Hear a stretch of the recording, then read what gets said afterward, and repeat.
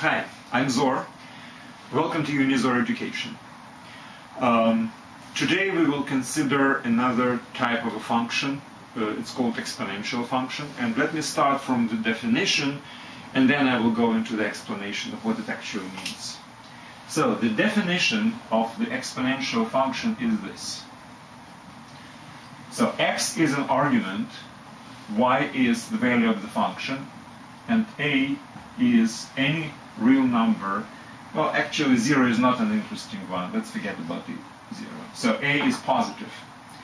Now x is all real numbers. Well, it's fine to define something, but then I have to explain what I really mean, right? All right. Let me start from a very simple case. If x is natural number, usually when we are talking about natural numbers, we try to use some letters like m, n, or k, or whatever. So let's talk about a to the power of n, where n is natural number. Actually, we do know what that means. By definition, this is a times a, etc., times a, n times. Now, that's easy.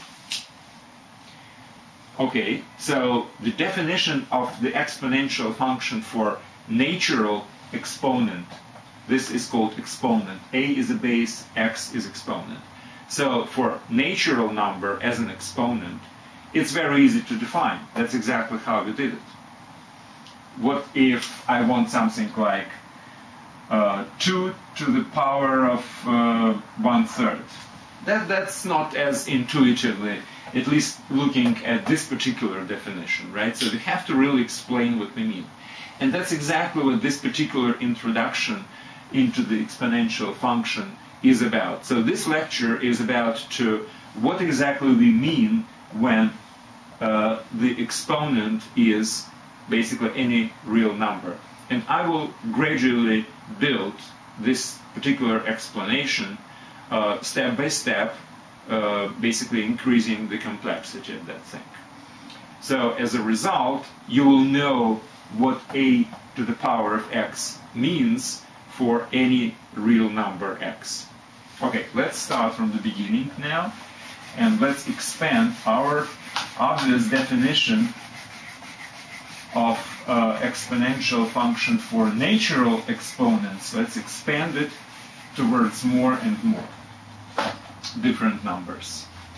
Now, before doing that, I would like actually to point two very important properties of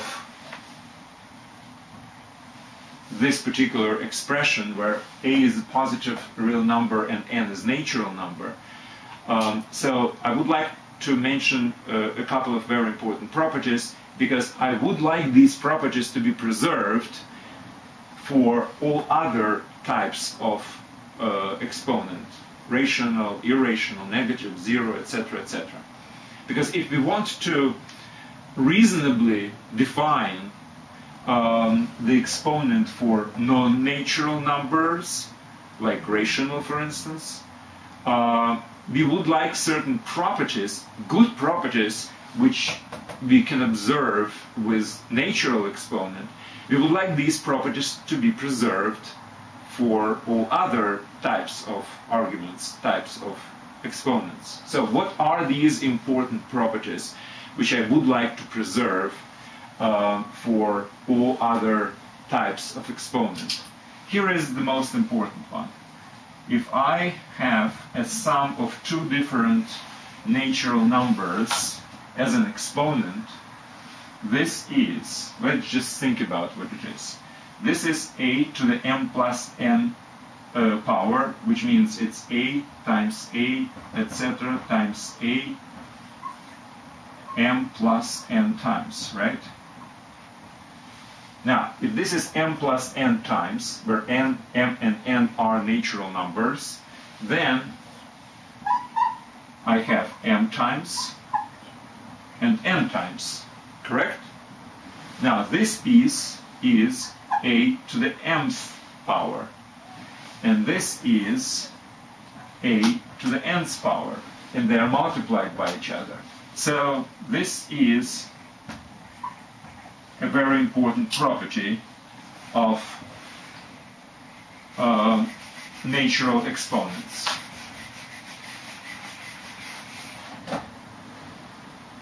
Just as an example, 2 to the power of, let's say, 6 is what? 64, right? Now, 2 to the power of 4 is 16, and 2 to the power of 2 is 4. 2 to the power of 6 is equal to 2 power of 4 times 2 power of 2, because 6 is 4 plus 2. 16 times 4 is 64. What did I put here? I'm sorry. I mean that. Right? So 16 times 4 is 64. So this is obviously preserved. I mean, this is not a proof. Proof I did before. This is just an illustration. But this is a very important property of exponents. Now, if I am a reasonable person and I'm trying to expand the definition of the exponent to other non-natural numbers, I would like to define it in some way where this particular property is preserved. I mean, otherwise it looks like for some numbers the property does exist, and for some other it does not exist. I would not consider it reasonably. I mean, probably I could do some crazy definition like that, but why? I really should try to define the function a to the power of anything in such a way that this important property is preserved. By the way, this important property can be just slightly expanded towards more than one numbers added together. So if you have m1 plus m2 plus m3 plus etc. plus mk, then it's obviously can be written as a to the power of 1 times a to the power m2, etc., a to the power mk. The proof can be, I mean, rigorous proof can be done by induction. Non-rigorous proof is just obvious because this is a times a times a this number of times, and we just divide this product of m plus m1 plus m2 plus etc. Times a. We divide it into groups m1, m2, mk times product of a by itself. So this is obvious, and one of the consequences from this is if all m1, m2, m3, etc. are equal to each other, and they are equal to some number m, so I will have a to the power of m plus m plus m plus m k times, right? So it's k times m. And this is what? It's a times to the mth power 1, 2, 3 k times, which is this. So this is yet another property which is obviously a consequence of this one. And it's all based on the same property that the addition of exponents results in the product of the exponential functions. All right, let's just remember this and this. So let me just put it on the top. So we will have a reference to these two things. A to the power m times k is equal a to the m to the power of k. Oh, incidentally, it's also equal to a to the power of k to the power of m, because m and k are commuting to each other. All right, so these are properties, and we would like to preserve them for all other types of exponents, not necessarily the natural. Now, the first is 0. What is m is equal to 0? Well, in theory, I can have some philosophical discussion about if a to the power of m is a multiplied by itself m times, then a to the power of 0 means a multiplied by itself 0 times. But what is this 0 times multiplication? I don't know what it is. But let's go into this rule and let's try to basically use this rule to find out what is a reasonable value for a to the power of 0, and then just define that a to the power of 0 is this reasonable value. That's how people do. So our definition must be based on some logic, and here is the logic. A to the power of n is equal to a to the power of n plus 0, right? Because n is equal to n plus 0. Now, using this rule, n plus 0, I will just use it formally. It's a to the power of n times a to the power of 0. We would like this rule to be preserved, and what follows from here, a to the n's, this is a to the n's times something. Now, what is this something can be?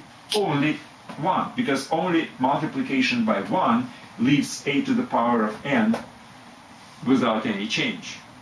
So from this equation, if you wish, we derive that a to the power of 0, which we don't really know what it is because it's not defined, but it must be equal to 1 just to be a reasonable definition.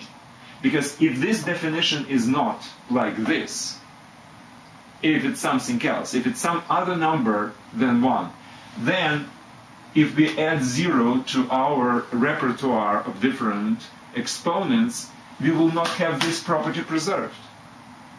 So we must define a to the power of 0 as equal to 1 unconditionally, regardless of the value of the base a, by the way. So no matter what the base is, if you use a to the power of 0, it must be equal to 1. Otherwise, this will not be preserved. So that's the definition. We came up with a definition. It's not a proof. Let me just point it again. It's not a proof that a to the power of 0 is 1. It's a logic which is behind the definition. So a to the power of 0 is equal to 1 by definition, but the logic behind this is this one, because we don't want to break this particular property. Okay, fine. So we have defined a to the power of 0 is always 1, regardless of the base a. Next, let's expand to negative numbers, negative integer numbers. A to the power of, I'll put it minus n, assuming that n is natural number, 1, 2, 3, etc. So it will be a to the power of minus 1, or minus 2, or minus 300, etc. So how this can be defined? Well, let's do this little operation. A to the power of n times a to the power of minus n. According to this, it's this. Right? If you multiply these, you add the exponents. Now, this is obviously a to the power of 0. N plus minus n, right? And we already know this is 1. Now, what follows from this is the following. That a to the power of minus n, this one, must be equal to 1 over a to the power of n.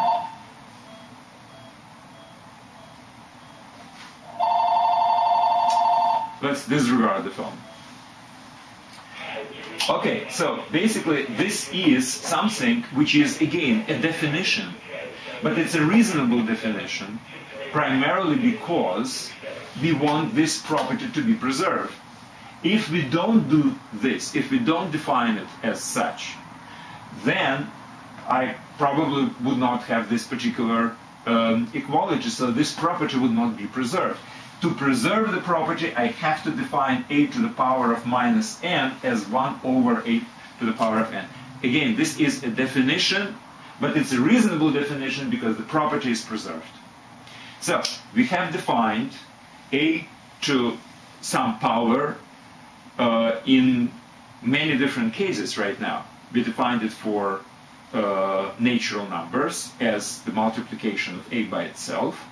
a certain number of times. We defined it for 0, which is always unconditionally equal to 1, regardless of the base a. And we have defined it for negative integers. So a to the power of minus 2, let's say, this is 1 over a to the power of 2. By the way, here I explicitly use that a is not equal to 0. Now, the fact that it's positive is not maybe used so far, but it will be used in the future, because I would like to expand to, let's say, square roots of something, and we don't really know how to, I mean, we do know that square roots of some real numbers can be expanded into complex numbers, but we're not talking about complex right now, only real numbers. So we are dealing with real numbers, and that's why a should be always positive. Okay, so we've done that, and let's now go into a little bit more complex case. Okay, so what after positive and negative and 0 integer numbers? Well, we have to expand it to rational numbers, all right? So let's just think about rational numbers and what is a reasonable definition for exponent being a rational number. Okay.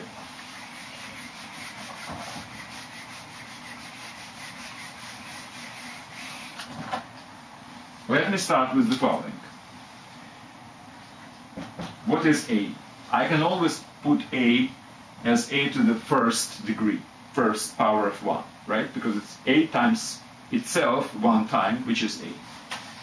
Now, 1 can always be presented as q divided by q, where q is integer positive number, natural number, right? So q is natural number, so q over q is always 1.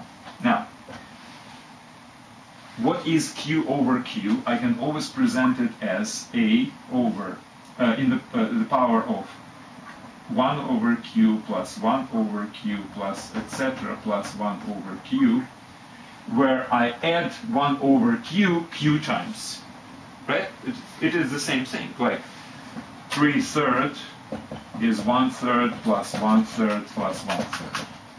So q q's is 1 q's plus 1 q's plus 1 q's, etc., q times. Now, I will use this property that adding exponents results in the product of exponential functions. So it's a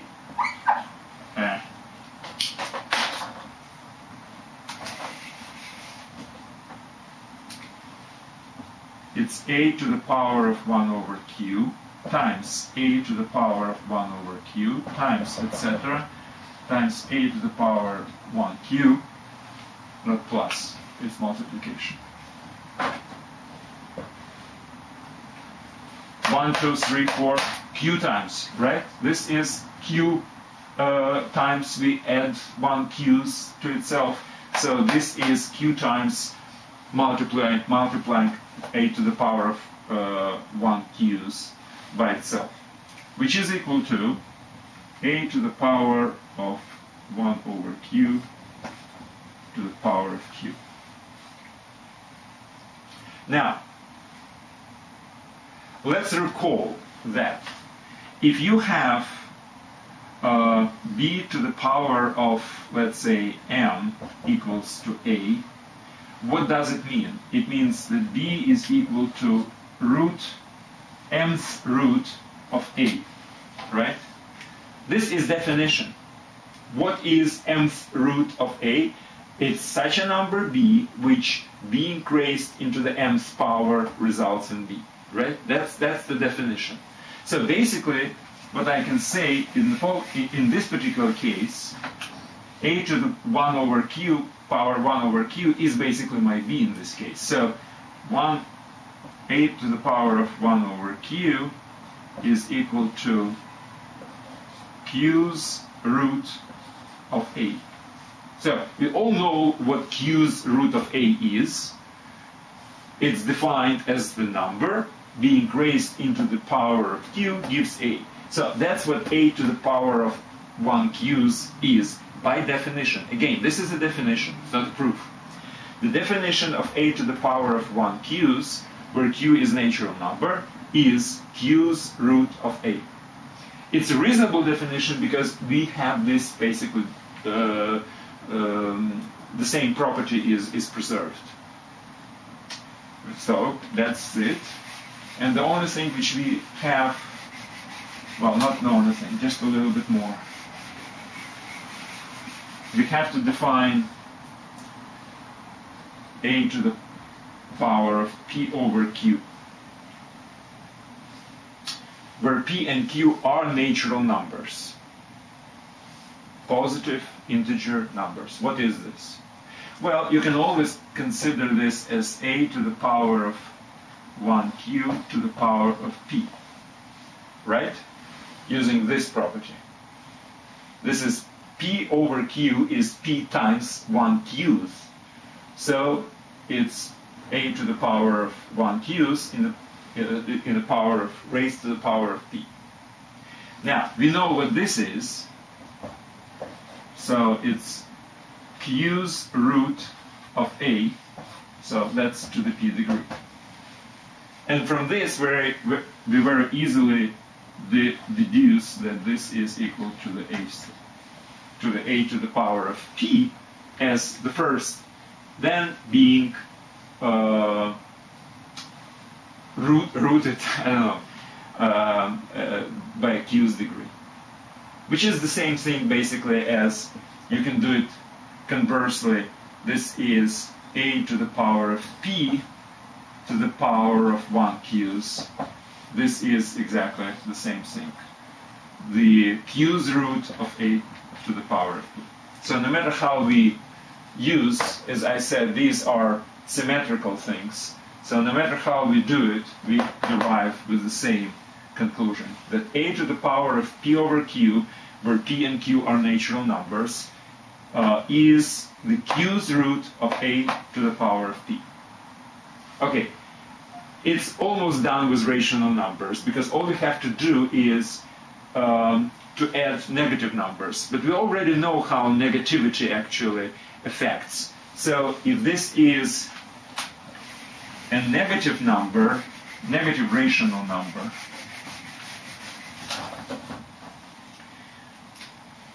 let's say it's a to the power of minus p over q, where p and q are natural. So this is a negative natural number, right?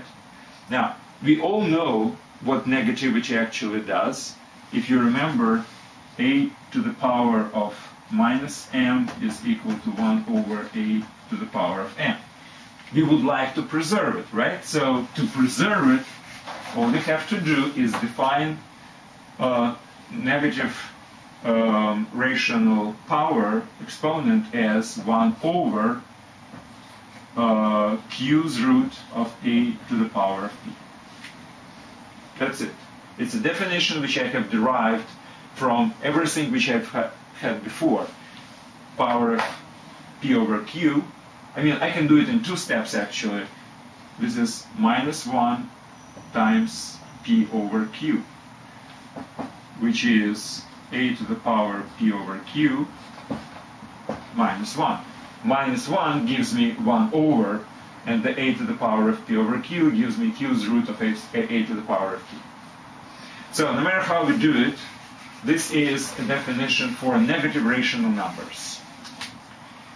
What's left is only the irrational numbers.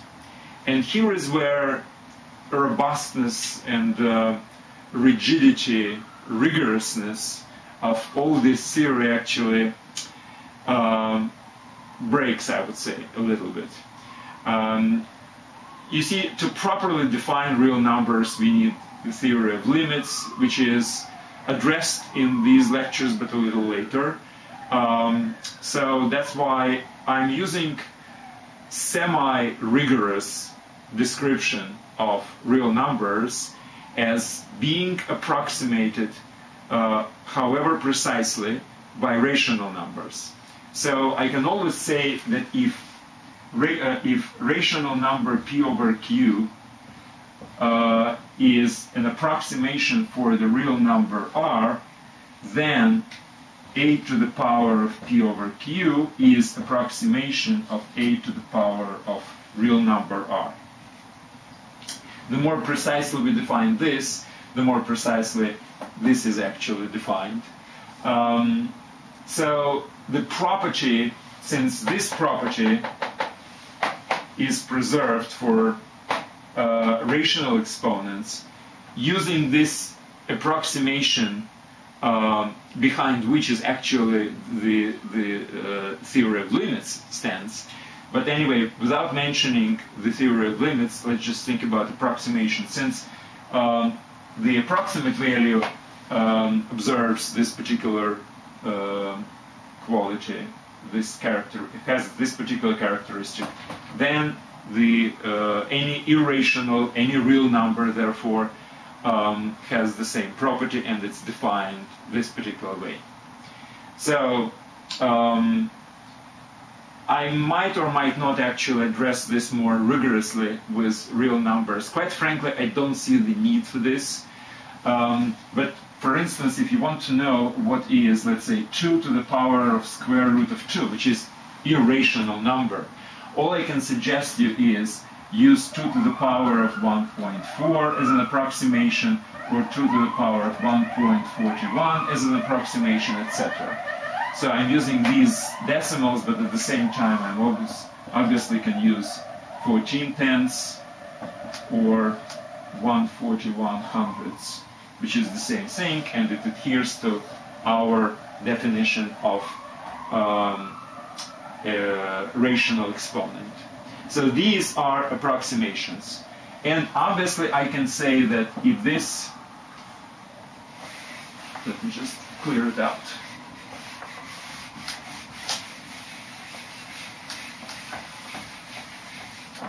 If I want to know, for instance, what is 10 to the square root of 2 plus square root of 3 exponent, I can always say that this is 10 to the power of square root of 2 times 10 to the power of square root of 3, which in turn approximately equal to 10 to the power of 1/41 times 10 to the power of, I don't remember exactly, it's something like 1.7, so it's 72 or something like this hundredths. So no matter what it is, it's more or less approximating. Let's stop here. Let's not go any deeper, which I don't really think there is a need. What is actually important is to notice that this property, if you add two exponents, even irrational exponents, it still can be broken into the product of two components. It's still preserved. So the definition using the approximation with rational exponents really works for irrational as well. So you have the right to have this particular equality even if 10 to the power of irrational number is not very rigorously defined, but you can definitely consider it as the one which we have basically defined.